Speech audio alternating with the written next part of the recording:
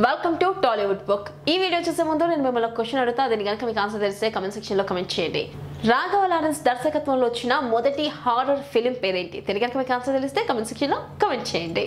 Dancer గా, నటుడుగా, horror thriller సినిమాల దర్శకుడుగా మంచి గుర్తింపు తెచ్చుకున్నారు రాఘవ లారెన్స్.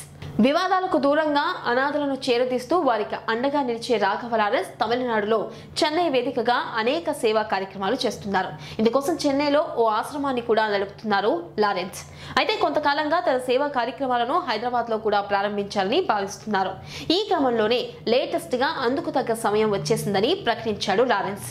దాన్ని బాధ్యతగా నిర్వహించే వ్యక్తిని కూడా పట్టుకున్నారు. రాఘవ లారెన్స్ ఇందుకు సంబంధించి ట్విట్టర్ లో ఓ పోస్ట్ పెట్టారు. హైదరాబాద్ కు చెందిన శివకుమార్ అనే వ్యక్తి 10వ తరగతి వరకు చదువుకొని తన చదువుకు తగ్గ పని కోసం గత కొంతకాలంగా ప్రయత్నిస్తున్నాడు. అయితే అతనికి 2 చేతులు లేకపోవడంతో ఎవరూ పనివ్వట్లేదు. దీంతో విసిగిపోయిన శివకుమార్ సోషల్ మీడియా ద్వారా రాఘవ లారెన్స్ ని పనిపించమని ప్రాధేయపడ్డాడు. దీంతో మనసు చెలించిన లారెన్స్ హైదరాబాద్ రావడమే కాకుండా శివకుమార్ వివరాలు తెలుసుకుని అతని దగ్గరికి వెళ్లాడు. అతనికి హైదరాబాద్ లో ప్రారంభించబోయే ఆశ్రమం బాధ్యతల్ని అప్పగిస్తున్నట్లు ప్రకటించారు. దీంతో రాఘవ లారెన్స్ పై ప్రశంసల వర్షం కురుస్తుంది.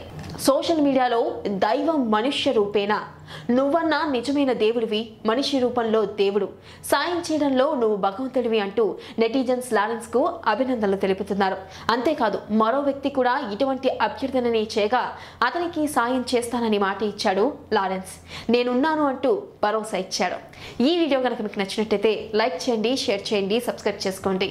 పక్కన ఉన్న బెల్ బటన్ కనుక ప్రెస్ చేసినట్టయితే నేను చేసే ప్రతి వీడియో మీ సెల్లో నోటిఫికేషన్ వస్తుంది. అలాగే నేను అడిగిన క్వశ్చన్ ఆన్సర్ తెలిస్తే కమెంట్ సెక్షన్ లో కమెంట్ చేయండి.